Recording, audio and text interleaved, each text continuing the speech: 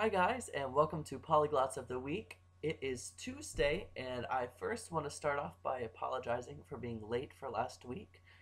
I'm so sorry. Things just came up and life happened, so let's move on. This week we are still doing kind of our own theme, so I wanted to show you all my barracks, my language books, and where I keep everything. So you've probably seen my bookshelf in the back of a few of my videos. This right here is my language barracks. So what we've got is a whole bunch of books. It's kind of overflowing. I've got a few shelves. Over here we have languages that I really don't study. I've got Mandarin, and this says Polish, but it's actually Biblical Hebrew, and my ex actually got that for me. I have all of my German things here, so I've got a German textbook for intermediate German. I have a dictionary, another dictionary, a little booklet that my friend got for me in Germany, a book that's like written for middle schoolers about love, pain, and casts, or something like that.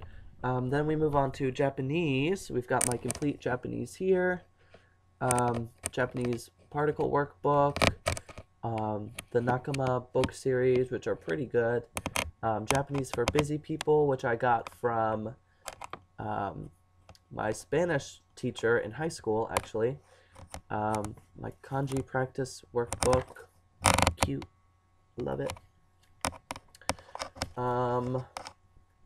We've got my dirty Japanese, of course, and from there we move on to French, which I don't study French, but I plan on studying French. So actually on my 18th birthday, I went to go play the lottery, and I won $35. So I went to the bookstore and I bought this dictionary, even though I don't study French.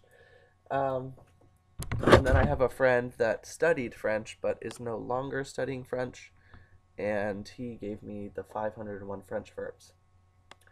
Then we have Spanish. Oh, excuse my voice crack. We have Spanish, my teacher self. We've got Dirty Spanish. I have a book here about like the Spanish Armada or something like that. I haven't read it yet. Textbook in Spanish. Love it. Alright, this is something I need to pull out and talk about real quick. This book, The Ultimate Spanish Review and Practice, I got it. I know this tag says $2. I bought this book for $1. It was 99 cents. This is the best book I have ever seen, that highlights every single point in Spanish, has so much vocabulary. I really recommend getting this book if you want to learn Spanish. So, highly recommended. I've got a picture dictionary. I have study material for my two T's, 333 Spanish verbs. Then we move on to Swedish. I have these cute little cards that I have from Sweden from my friend, Sweden Inside Out. It's a card game that I have not played yet.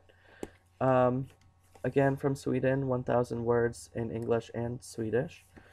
I had a friend, still my friend, not best friends anymore, but she and I were pen pals for a little while, and this is to my brother, and it's a whole thing filled out in Swedish that she wrote to me.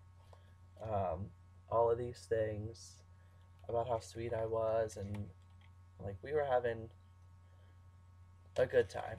So this is something very important to me, and I'm supposed to, when I get to a higher level, I'm supposed to fill out the rest of this for her. So that will happen. Then we move on to my ASL book. I have one. It's for interpreting Encounters with Reality, 1001 Interpreter Scenarios. And I actually have my DVDs here too for ASL, so those are at the end. The Story of Language, love it. My language notebook, and then everything I have for Esperanto. I actually also have Esperanto stuff here. So that goes. My Babel No More book is there. Down here with my DVDs, I have Harry Potter in Swedish, 1 through 6. Let's see, how can I do this? I have my German cassette tapes that I still have not played. These are borrowed books, but A Day in the Life of Spain. Very good book. Just a picture book. It shows you. They had a whole bunch of reporters going out on one day to see what A Day in the Life of Spain was. It's just a big picture book. It has explanations of things, and it's pretty cool. And then along that line, I have the same one for A Day in the Life of Japan, of course. Then also down on this bottom shelf, I have all the study materials that my friend gave me. So I have French vocabulary, I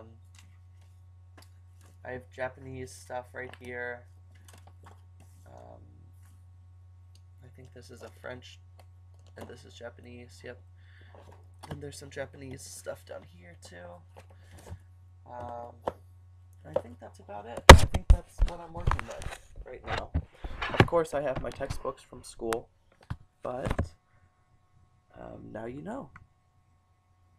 Leave me a response video to show me your Barracks, your language learning materials, and leave a comment if you see any book that you would like some more information on.